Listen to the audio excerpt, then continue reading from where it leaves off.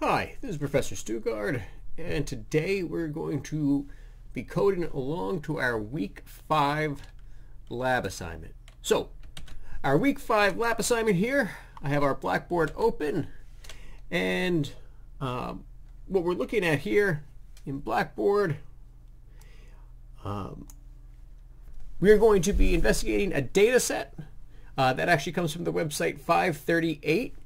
So the website 538 is a website that specializes in different kinds of statistical analysis. It was founded by Nate Silver, who became famous for correctly predicting a presidential election in every state a couple elections ago now. And they do sports and politics and polling and a whole bunch of other things. And so the nice part is they've created their own package in R that we're going to be using to do some data analysis. And I suggest, and we'll take a look when we get into the RStudio a little bit. But we're basically going to be investigating one of the articles that they've written and the data set they used, discussing majors and money, and actually there's a bunch of really interesting variables here that we'll be looking at, more than just this one lab.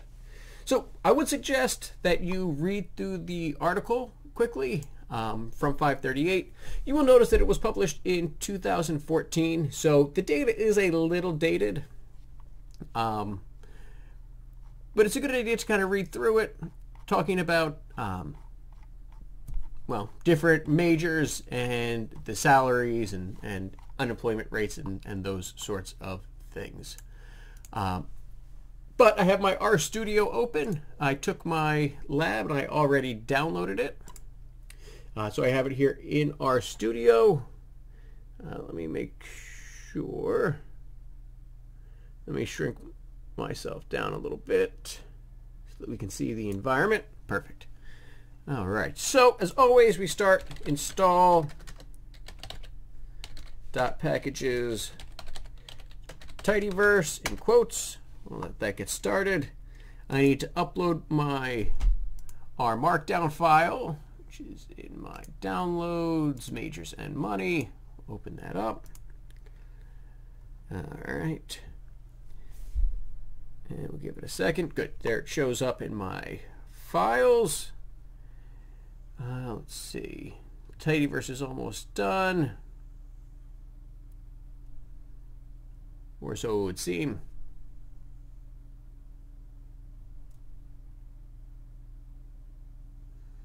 Well, always takes a while, right? Well. So open the majors and money so we can take a look. As always, in the header, make sure you change the name and the date. And so again, the idea of this lab is that a college degree is not a guarantee of success. Your college degree is really only an opportunity. The college degree will hopefully get you that interview, but it's up to you to, earn the job. And it's up to you to have hopefully spent your time in college wisely, developing skills and experiences and things you can talk about in those interviews to hopefully get that job that you want. But again, that college degree is really just the starting point and the opportunity. It's never, ever been a guarantee of any kind.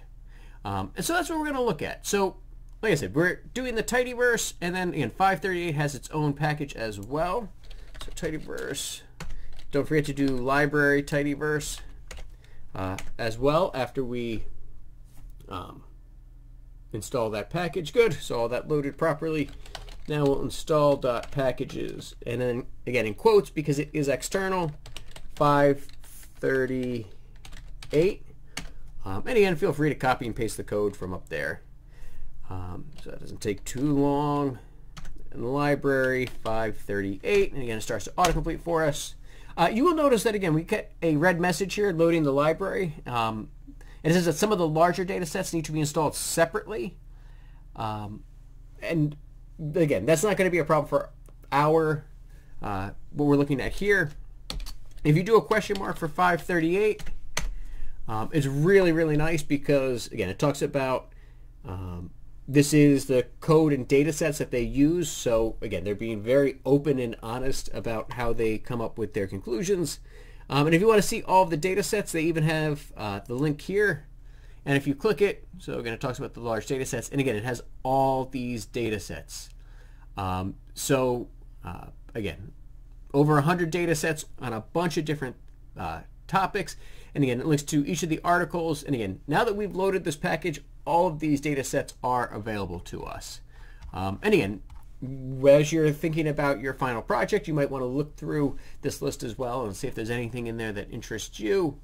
And again, make sure it's a decent sized data set. But all right, we just want to look at again the college recent graduates. So two things. Let's first bring it into our environment, and then we'll also use the question mark and look at it. So college recent grads, and I'm storing that called college recent grads.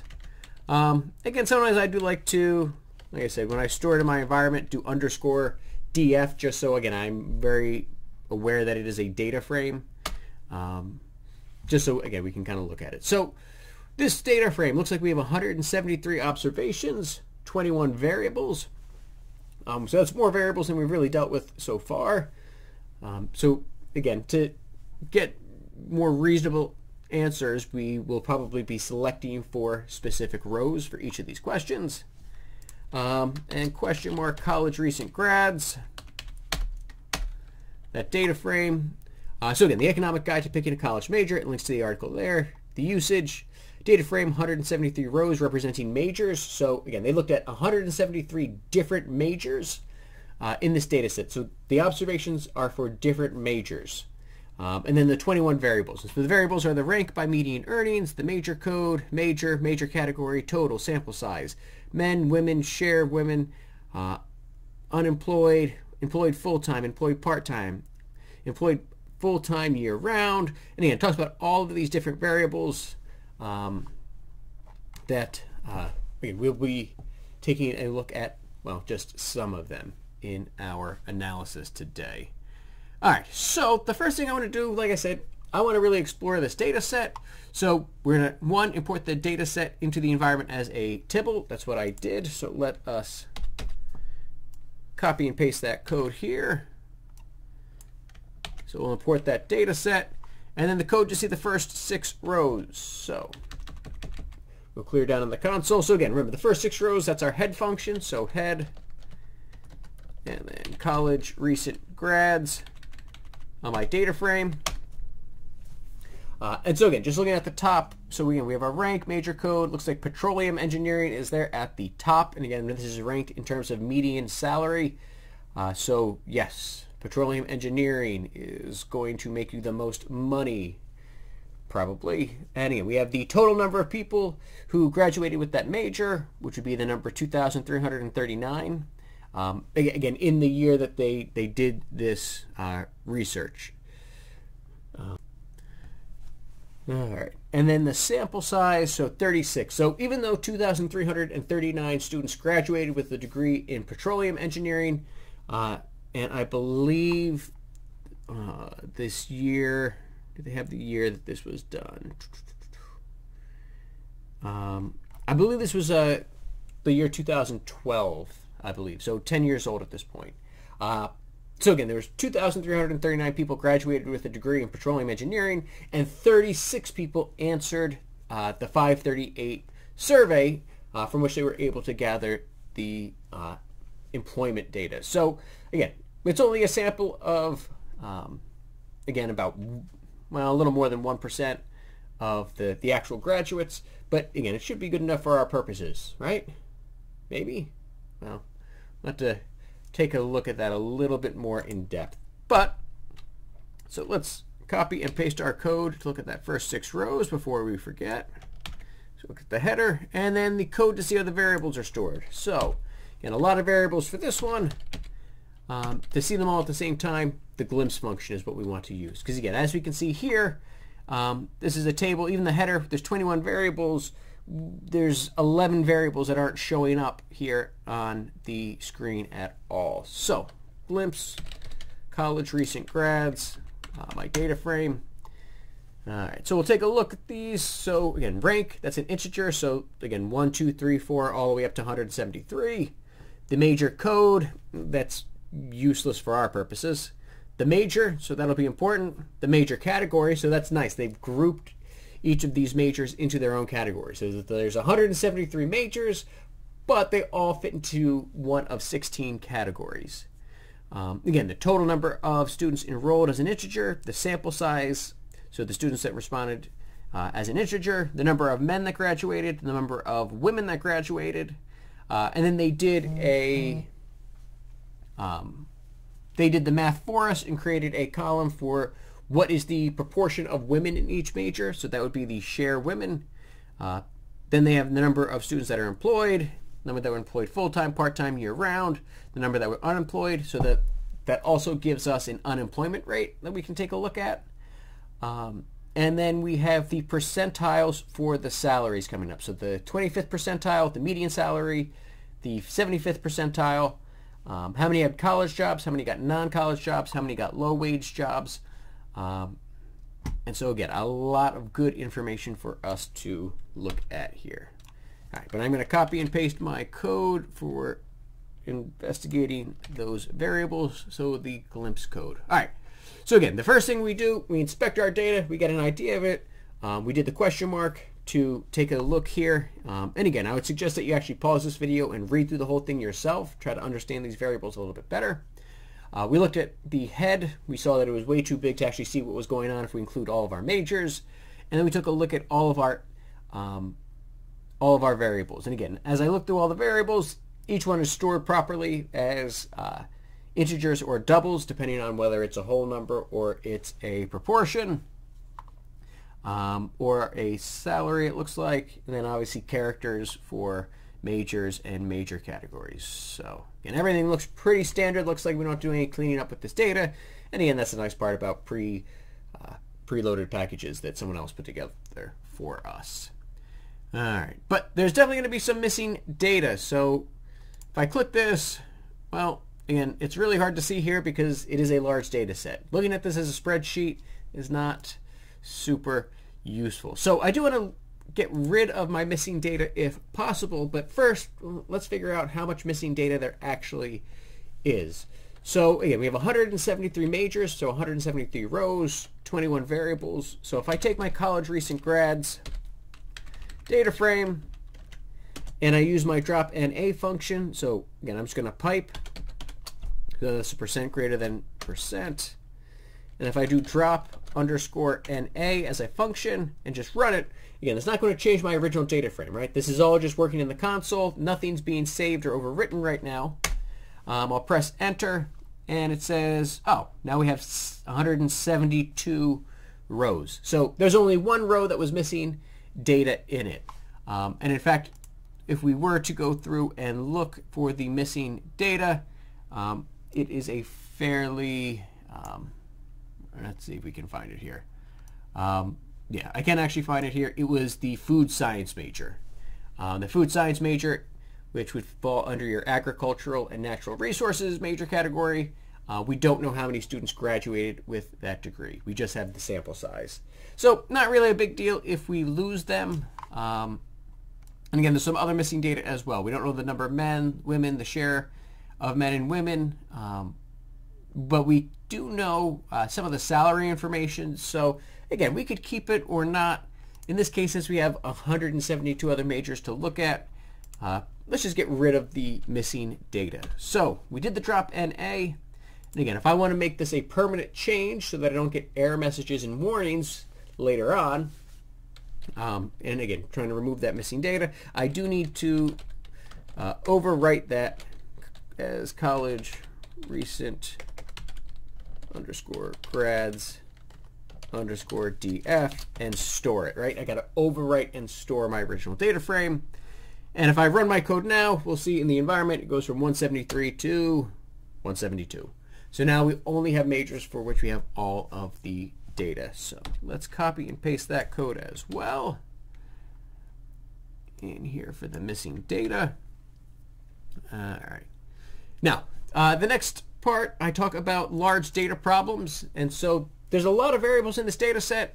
Again, not even close to the number of variables you might see in other data sets in the wild, as it were, and certainly not as many observations as you would see.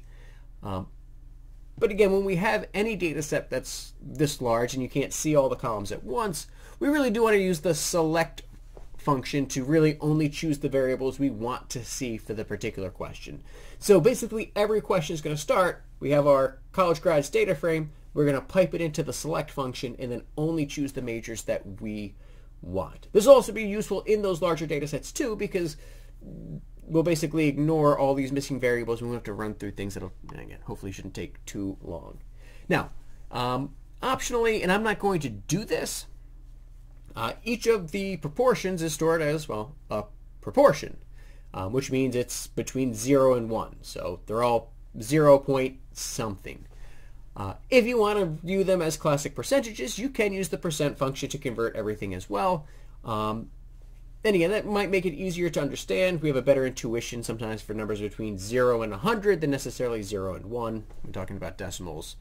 But I don't think I'm going to do that this time. I think we'll be just fine with the proportions as proportions. So question 1, well, how many graduates were counted in this study? So like we said when we looked at the variables, there's two different values. There is the actual size, or the total number of people in the major, the total number of people who earned degrees, and then we have the sample size, how many actually responded to this particular survey. So we got to figure out, well, how many there are in each one. So we're just going to use the sum function. Now, the sum function, and then later on we do other functions as well. If I want to access just a specific row in a data frame, we use the $ to denote that. So again, I gave you the code here, but I'm going to type it in as well. If we do sum, so again, sum means add everything up. Well, I want to add up everything in that column in my well, college recent grads data frame. So I choose my college recent grads data frame, right? I tell the sum function, all right, I'm looking in this particular object, and then we do the $, so shift 4, and now I want just one specific column. Add up all of the values in this one specific column. So again, it's nice, it goes and auto completes for us. We want the total, so if I run total, 6771654, so that's 6.7 million. Okay, so there's 6,771,654 students graduated from college in this study total. How many are in the sample size? So it's basically the same code, so I can just hit the up button. How many are in the sample now? So the college recent grads, the $, and then if I start typing, I want the sample size. So sample underscore size, there we go, starts to autocomplete. I can run that code as well, and it looks like there were 61,566 students in the sample size. All right, so I am going to copy and paste that code for question 1B. You do need to include that code, and so now we can answer how many graduates were counted in this study, and is this a large enough sample size to make conclusions? So there are 6.7 million students considered in this survey, of which 61,566 are included in our sample. So again, in terms of statistics definitions, the 6.7 million students would be our population. That's the whole group that we're trying to study. And then our sample, that small subset of our population, is the 61,566 students, which is, that's a really good sample. To get 61,566 students to answer a sample, that's a really good amount. This is large enough for us to use to make conclusions based upon the data. All right. So question 2. All right, which major has the lowest unemployment rate? All right, so college recent grads. I'll use my data frame here, and I'll pipe that into. So again, I want to figure out the lowest unemployment rate. So again, highest, lowest, we need to arrange. So arrange in terms of the unemployment rate. So unemployment rate, again, if I start typing unemployment rate, good, it'll autocomplete for me. It's called the unemployment rate.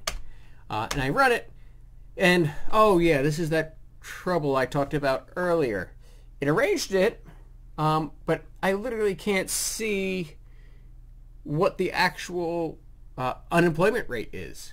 I have no idea, because I mean, I can see the names of the majors and how many people, but again, that variable got cut off, and I actually want to see what that variable is. So this is why I said earlier what we're going to do is when we take our college recent grads, we pipe it in, the first thing I want to pipe it into is my select function. And so I want the major, I also want the major category, and then I also want the unemployment rate for this one. All right, so those are the 3 variables that I want. And now that I'm only selecting those 3 variables, now I will pipe it into my arrange function. And now I'll arrange by unemployment rate. Unemployment rate. Hit enter. And this looks a little bit better. Now I'm just seeing the major category, and what the unemployment rate is.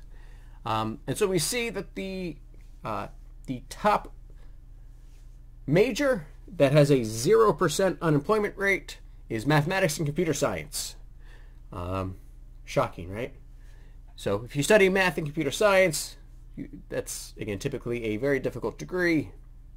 You will find a job. Number 2 is military technologies. Number 3, botany. Number 4, soil science, which I think is kind of interesting, right? So going into military tech, going into, again, the agricultural field, botany and soil science. Then we have educational administration and supervision. And then let's see, we also have engineering, mechanics up next. Court reporting, that is a popular one. Mathematics teacher, you're definitely finding a job there. Petroleum engineering and general agriculture. So again, I think this is kind of interesting. We're seeing a lot of math and applied science degrees here, particularly, again, in engineering, military, and then also agricultural. Turns out people need to eat, right? We need food. So let's copy and paste that code. So in the console, right, hit up to bring up my last line of code. We'll paste it. And what major had the lowest unemployment rate? Mathematics and computer science had the lowest unemployment rate. All right. Question 3, what major had the highest percentage of women? All right, so same idea, right? Now, again, I want to arrange my data. So college recent grads, my data frame, I will pipe that into, first of all, the select function, because again, I only want certain variables. In this case, I still want major and, the major category. Nope, major category. Again, I still want to see those 2. And in this case, now I want to know the percentage of women. And so that is found by the variable share women. It's the proportion of women in the major. So share women. So those are the only 3 variables I want to look at for this particular question. Then we'll pipe that into my arrange function. But now I want the highest percentage, or the highest proportion. So I need to arrange in descending order. So we need the descending function as well, in 2 sets of parentheses here.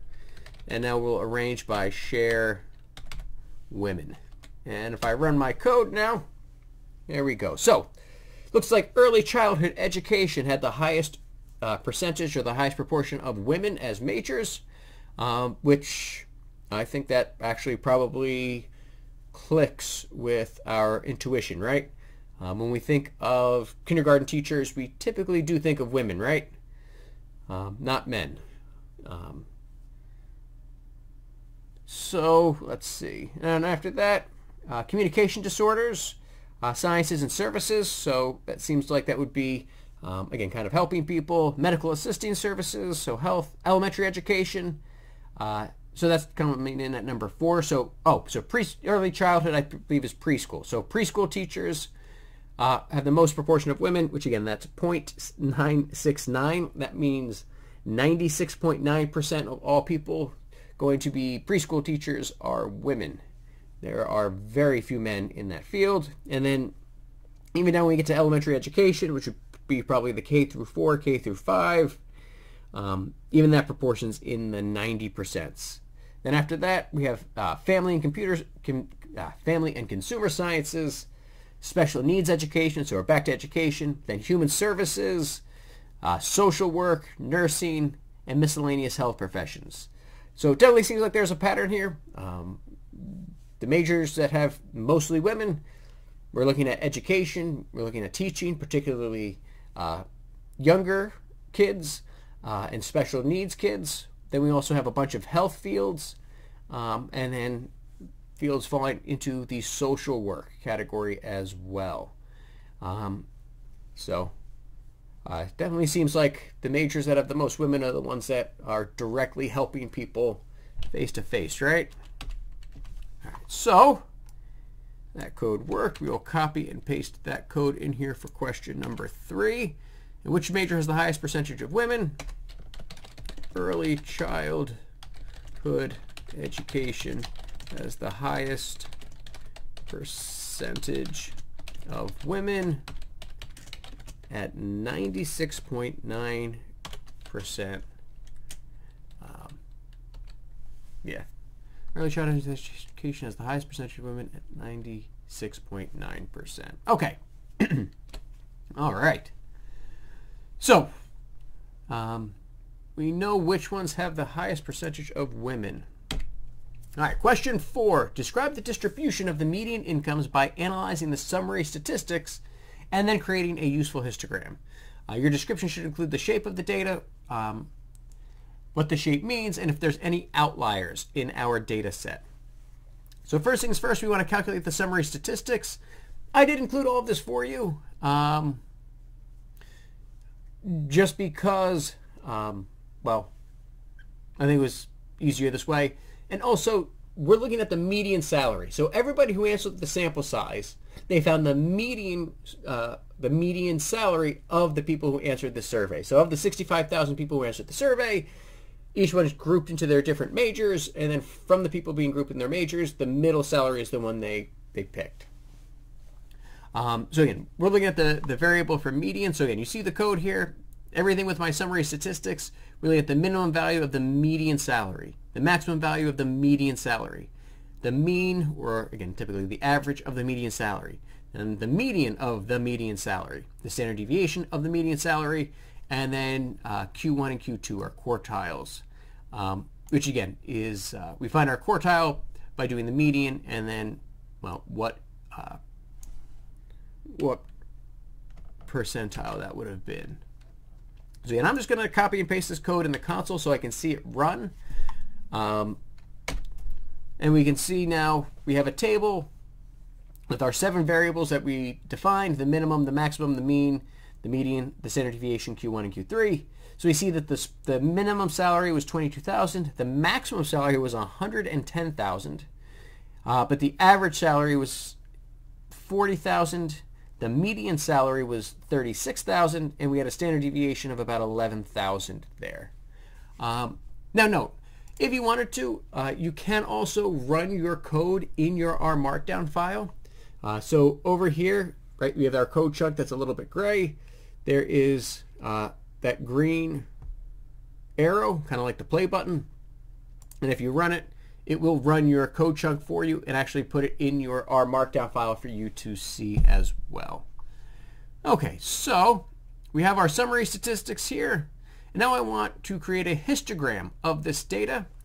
And with the histograms, we really do want to always adjust our bin width as well. All right, but first we're going to play around on the console. So, college recent grads DF is my data frame. I will be piping that into, again, if I want to create a graph, that is my ggplot function. So ggplot. The first thing we want to do is our mapping or our aesthetics. So AES, again, that's its own function. Now in this case, I just want a histogram. We're only looking at one variable here. This is univariate data, one variable. So for this histogram and that one variable, everything is just along the x-axis. And then again, the histogram is going to give us our frequency distribution. So x equals median for our median salary here. We don't really need to do anything else here. There's no y value. Again, it's only one variable, so there's only an x. We're not really grouping anything by colors, so that's probably good for that.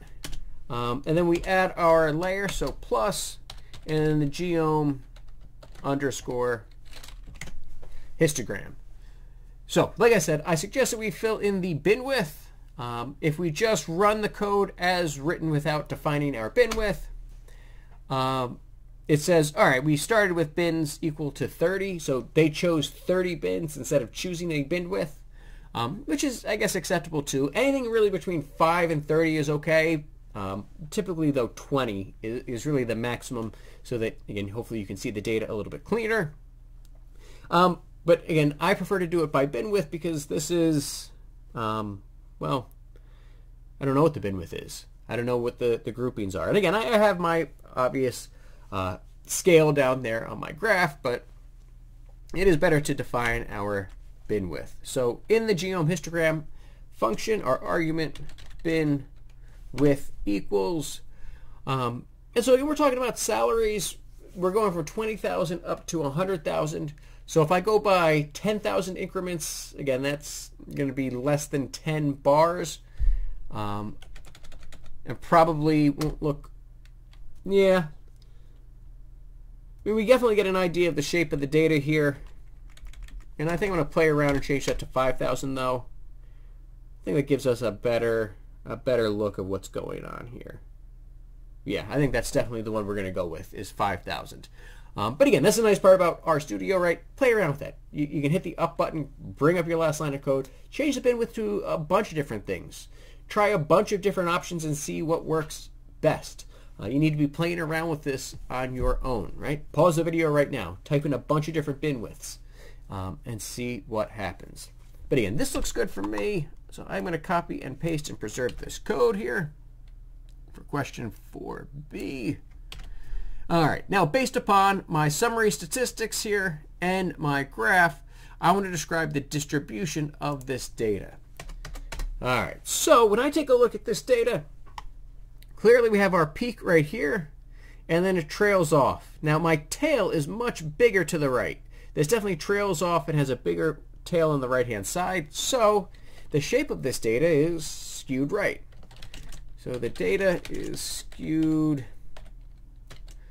or I should say the data distribution for median salary is skewed right. Definitely looks like we have an outlier though, doesn't it? So there's one bar way out here that's way higher than everything else. Again, almost everything else looks like that would be roughly capping out at like 75,000 or so, right halfway in between 60,000 and 90,000. Everything caps out at like 75,000, and then we have this giant outlier over here, which is the petroleum engineering, right? That was the rank number 1. That was my maximum salary of 110,000. There's only one major that is a way out there, and it is definitely an outlier. And even without that outlier, the data definitely looks like it would be skewed right anyway, meaning that most people are grouped towards that middle, but there are definitely some majors out here that are definitely going to earn you some more money, statistically speaking. So the data distribution for this, for median salary, is skewed right. There is an outlier, which is the petroleum engineering major.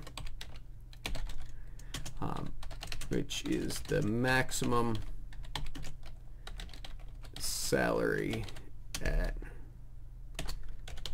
$110,000. And then let's put some of our summary stats here. So since it's skewed, we should do the median. The median salary is $36,000, and the mean salary is about $40,000. Again, $40,151. Again, we can round here to the nearest thousand.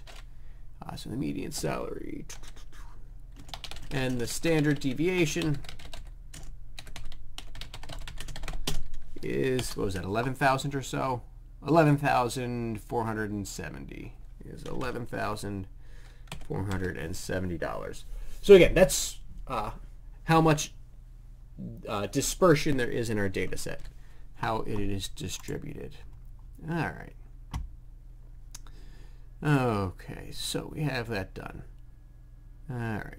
Question 5. So now that we know that we have our data set, we know it's kind of skewed right. Well, what effect does the choice of major category appear to have on our median income?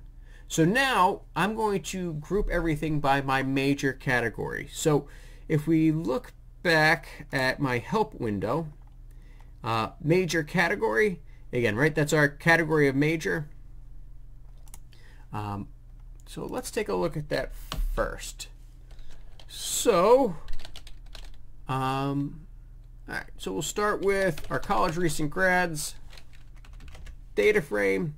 We'll pipe that into, and again, the first thing I want to do is my group by, and I want to group by major category. And if I just hit enter now, again, remember, grouping by does not change the data frame at all. Behind the scenes, RStudio and the R programming language is grouping it, but we're not going to see those changes until we do something else with the data. But I can see here that there are 16 different major categories here. So there's 16 different major categories. So we're going to group by those 16 major categories, and then we'll pipe that into, and I want to see what effect that has on the median income in each of those groups. So again, we're going to group by the major categories. That's going to group each of them together, and then from each of those now bigger groups, we're going to find what the median salary is in each of those groups. So to display that as a table, that is our summarize function. And so I want to summarize, and I'm going to call this, so I got to, again, name what my column is going to be in my new data frame that I'm creating. So the median, so the average median salary. So average salary equals, and I guess, yeah, we'll do the average. We can do the median or the average. Let's see, which one would make more sense? So my data is skewed. So typically with skewed data, we should use the median. So we'll find the median, median salary of the median, which I know is kind of confusing, right? So you're going to group all of the median salaries together. So the variable is median, and then the function we're going to do is also called median. So we're going to do that. And then we want to arrange it in descending order. So again, I know I can pull this code up again in a second, so I'm going to press enter, and I can see now, okay, it's arranged. Major category is actually arranged in alphabetical order, and I can see the average salary in each of those different groups. But again, I want to arrange it. So let's arrange. So I got to pipe those results in now. And again, right, that's why that piping function is so useful. It allows us to chain together a bunch of commands. So arrange, descending order, I want biggest one on top of, again, the new column in my new data frame, which remember I titled average salary. So AVG underscore salary. Press enter now, and engineering is the top one with a median salary of $57,000. So you graduate with a degree in engineering, And again, like I said, this data set's about 10 years old now, so it's a little dated, but for the most part, it's still the conclusions we can draw, even if the salaries have changed due to inflation and job markets. Even if they changed a little bit, they wouldn't have changed so much to change the order or the ranking here. But again, engineering comes in first at 57,000. The next closest is computers and mathematics at 45,000. So that's a jump of like $12,000 right there. Then business at 40,000, which is not as big of a jump. And then physical sciences at 39,500. And we see much smaller jumps here. You see quite a few at around 35,000 all the way down. It looks like the lowest paid one is psychology and social work. Okay, so I'm going to preserve this code now. So copy and paste it in for question 5A. And again, I don't necessarily need to answer a question here because, again, when I run my code inside RStudio, it ranks it for me. So again, when we knit the PDF together, we'll see this table and we'll see the data right there for us. Okay. Now I want to create another histogram, but I want to facet it by the major category.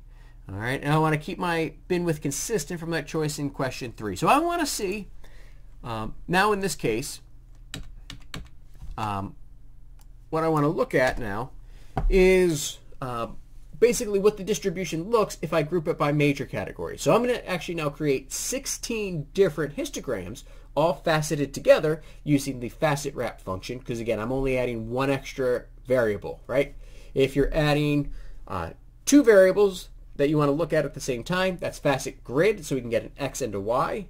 But in this case, we just want to look at just one extra variable. We want to group everything by that major category. And again, the faceting is basically grouping by the major category now. It's the same concept. The facet wrap and the group by function are doing the same thing. It's just in the context of whether we're creating a data frame or a graph. But it's really that same concept.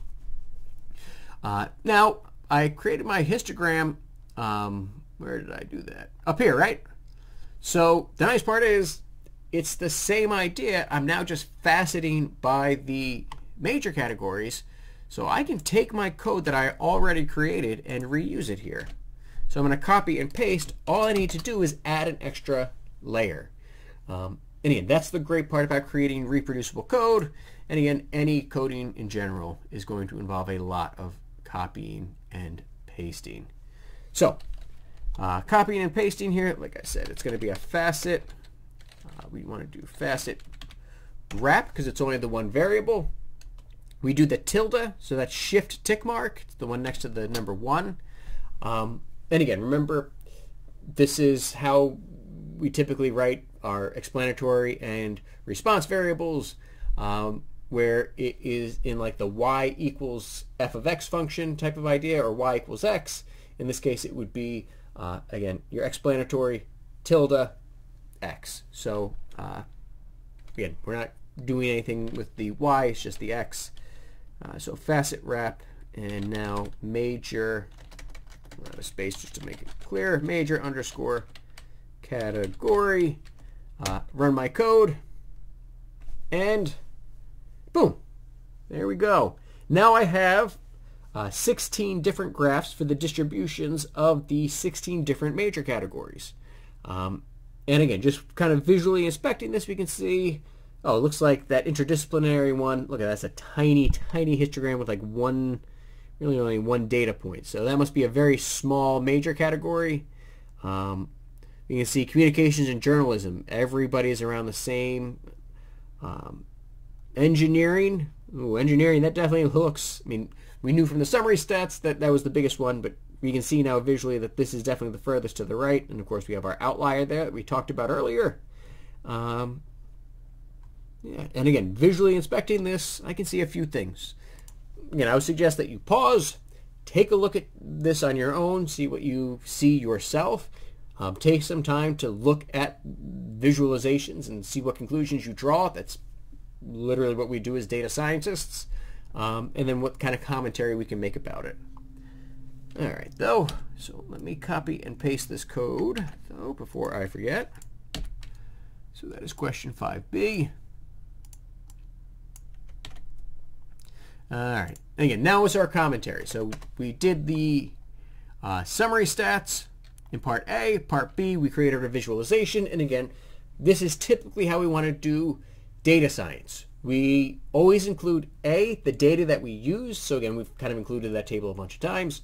So the data, our summaries, our numerical summaries, our visualizations, and then our commentary. We really need all four parts to be an efficient data scientist, or a proficient data scientist, I should say.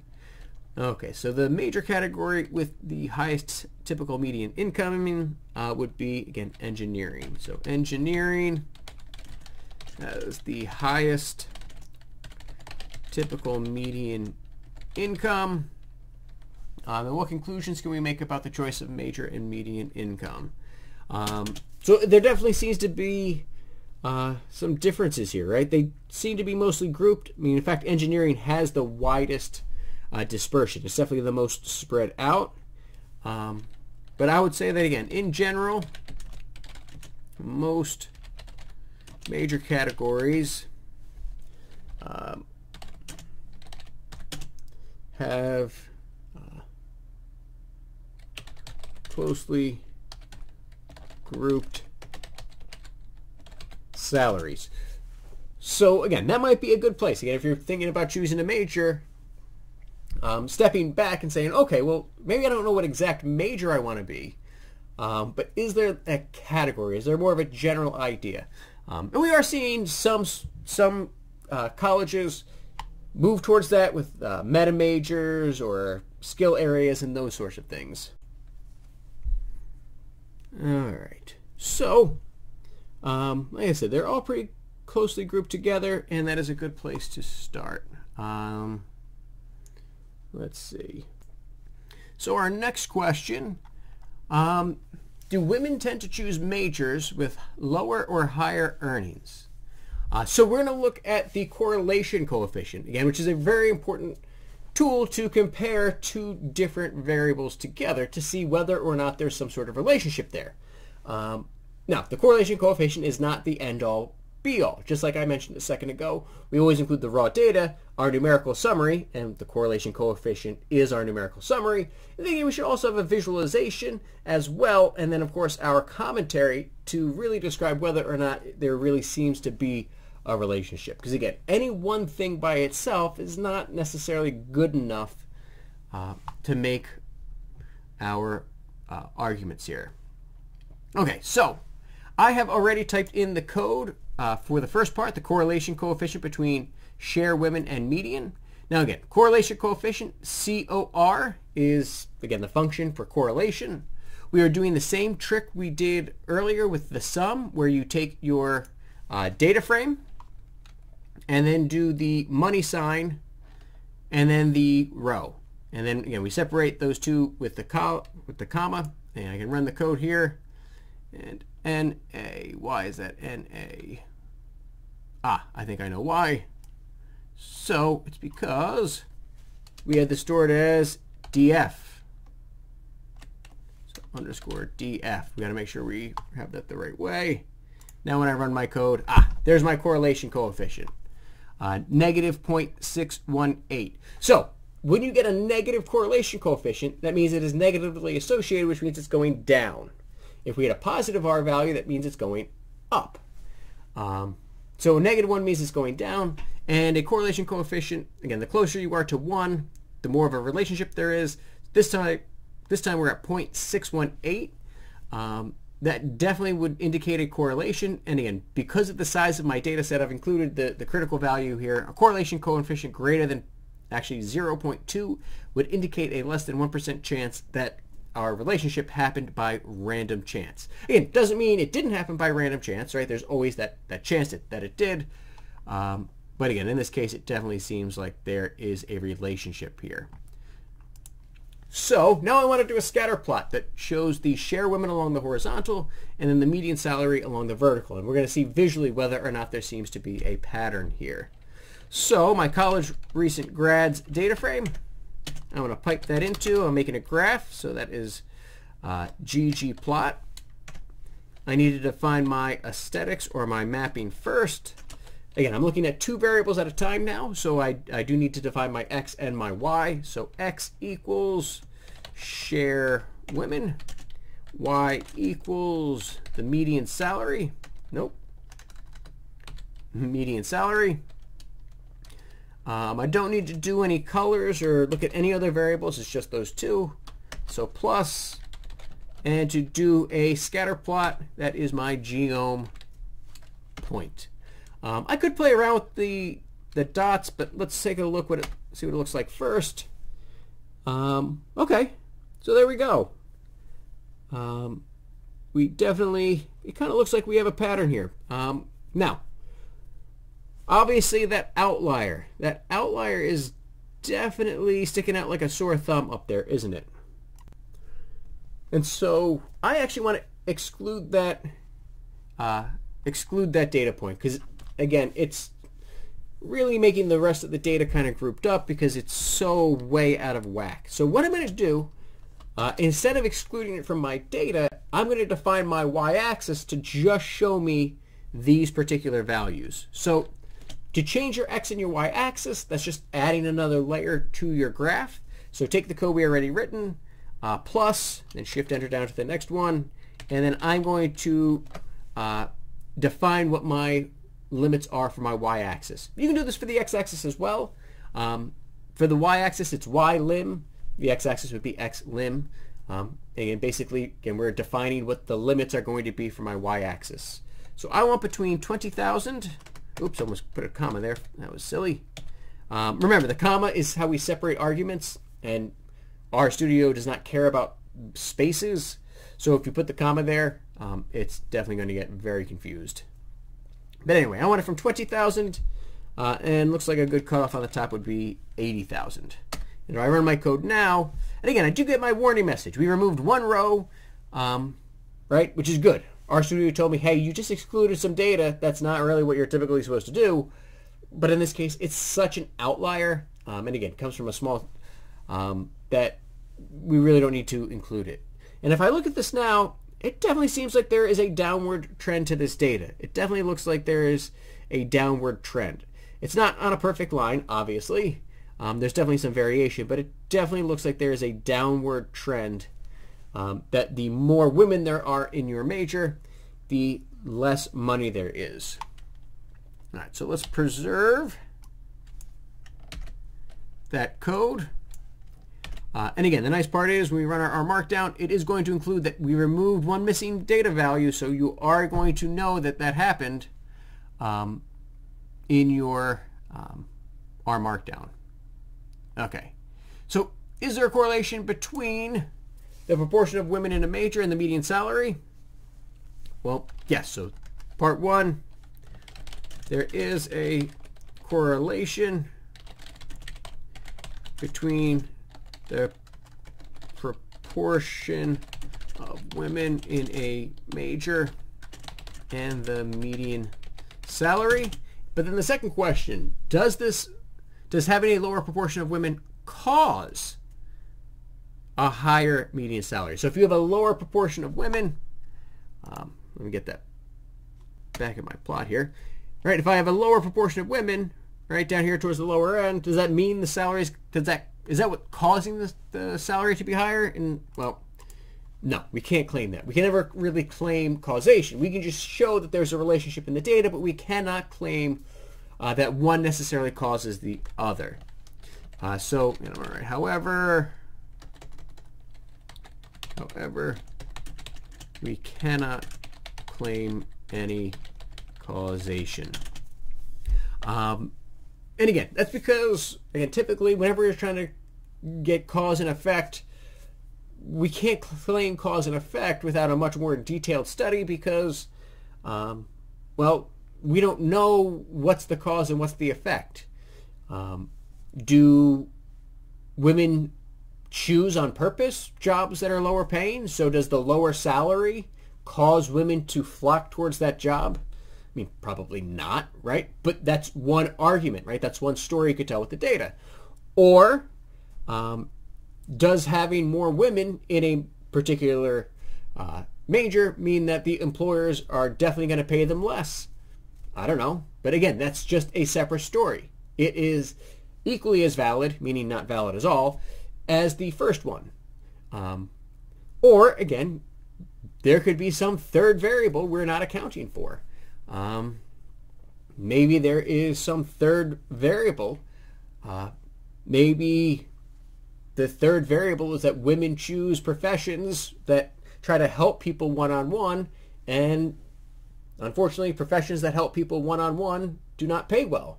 And it has nothing to do with each other. They're both related to some third variable. So again, I just created 3 stories based on this same data, none of which are valid. Or at least we can't claim that they're valid, because you can make up a story for anything. All we can do as data scientists is point out the patterns, and once we find these patterns, then that is the jumping off point for more research.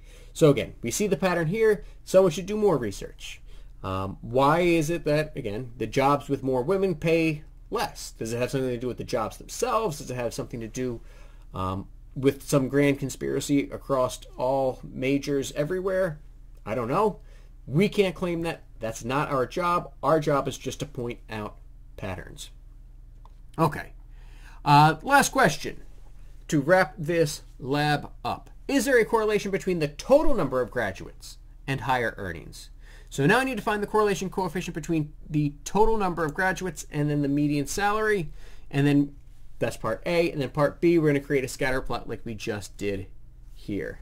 So the code, COR for the correlation. We're looking at our college recent grads data frame, so DF. Then the $sign. And then the first column we're going to look at is total, and comma, and space. So again, my first variable is the total. And again, you do have to define these in terms of explanatory and response variables. So we're going to say that total is my explanatory.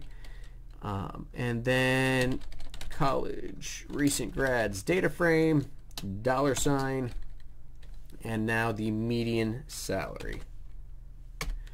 Then I run that code. All right, so that correlation coefficient does not, at a 0.1, or negative 0.1 I should say. So negative, it does say that there's a negative correlation, but that number is so small, it's less than 0.2. That means there's not actually a pattern to this data, right? Well, it means there's not a linear pattern to this data. So I'm going to copy and paste this code. Copy and paste that code. So again, if I rely on just the numerical summary, there's no pattern to the data, there's no linear pattern to the data. But again, let's create that scatter plot here, because again, one numerical summary is just not good enough. So college recent grads data frame, we'll pipe that into ggplot. My aesthetic mapping, my x variable now is the total number of graduates, comma, my y variable is the median salary again. No fancy things with colors here. We add our next layer, so again, we're doing a scatter plot, so geom point. I'm not changing anything else here. I'm just going to go with the plain black dots again. And then, well, we'll run our code, but again, we're probably going to want to get rid of that outlier again. So is there a pattern to this data? Well, yeah, like I said, we have that outlier, so let's add that layer. Y-lim, again, is going to be between 20, I almost did it again, 20,000 and 80,000. Run my code. So is there a pattern to this data? Well, it kind of seems like there is, except that there are a huge grouping of majors that have very few people in it. And these majors that have few people, we have a gigantic, wide variety of salaries. So again, all these smaller majors have a wide variety of salaries, but I think we can see as we kind of start to go out, as we start adding more and more people to the major, there seems to be kind of that downward trend a little bit. There definitely seems to be a pattern. Now again, the correlation coefficient does not capture that pattern because it's one thing, it's one numerical summary. I think the scatter plot does a little bit better.